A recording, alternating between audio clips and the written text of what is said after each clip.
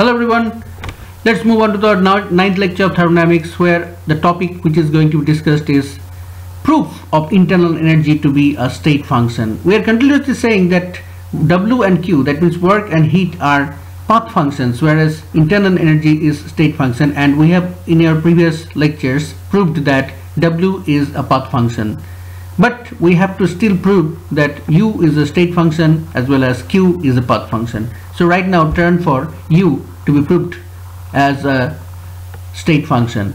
So in this regard, we have to choose such a way that first of all we have to produce some energy without doing work, and it would contradict the first law of thermodynamics, because actually this type of machine is perpetual motion of first kind, and from the previous lecture, as you have come to know that this type of machine in reality is not possible, and this way we will come to a conclusion that U is a state function. It is not path dependent function. Okay, so let us assume that a system is changing with respect to pressure as well as volume. So the diagram should be a PV diagram. In the V axis, in the X axis you are plotting the volume V, and in the Y axis you are plotting the pressure P, and the temperature is constant. So the two states, one is the X and another is the Y state. Okay, suppose P1 V1 pressure volume of the X state and P2 V2 the Y state for the Y state. Okay, and let us suppose that Ux and Uy are the internal energies of the system in the respective states X and Y respectively. Okay, hence if the system is changing from X to Y, okay, first of all it was in the initial state X, and secondly it has gone to the final state Y, then what should be the change in internal energy? The change in internal energy should be Uy minus Ux, which is actually delta U.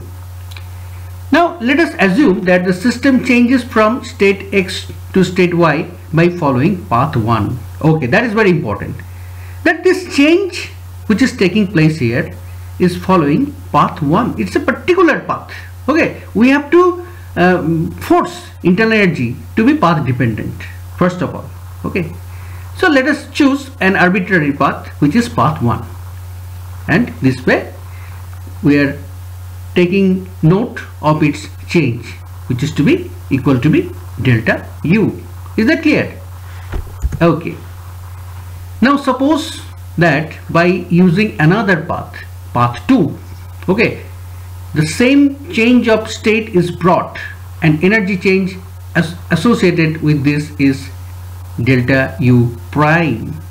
Okay, that means the system is now coming back to the initial state X, but it is taking a different path. It is path 2.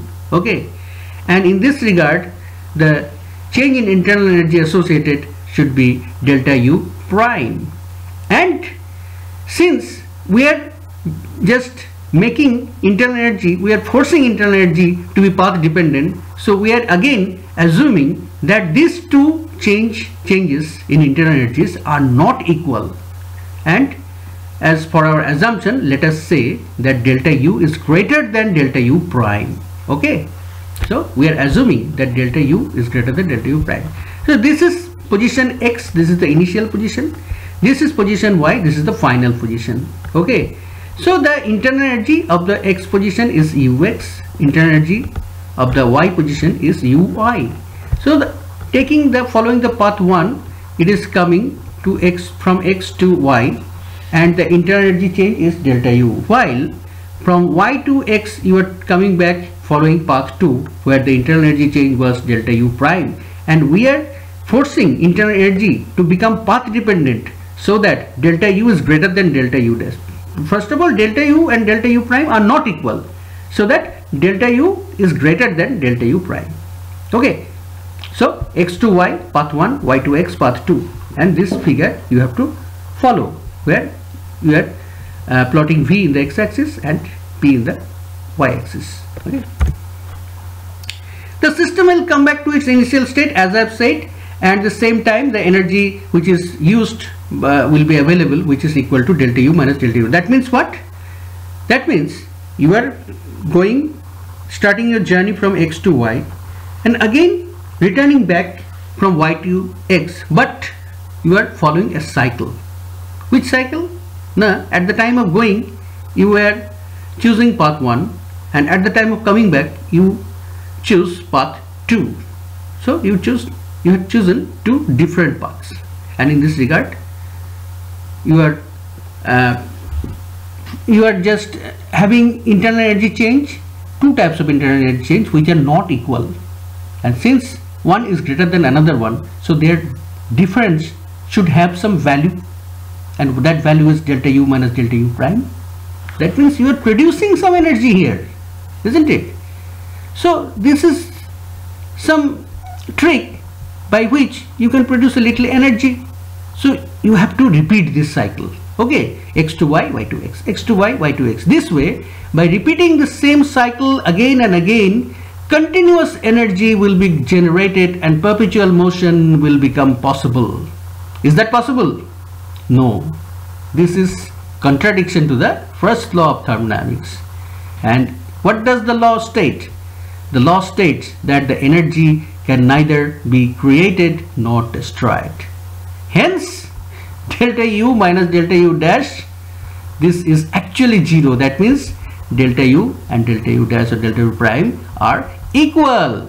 Okay. Hence, the change of energy is accompanied as a function of initial and final states of the system only, and it is independent of the path. That means just it is depending on the initial and final state only, and it is path independent.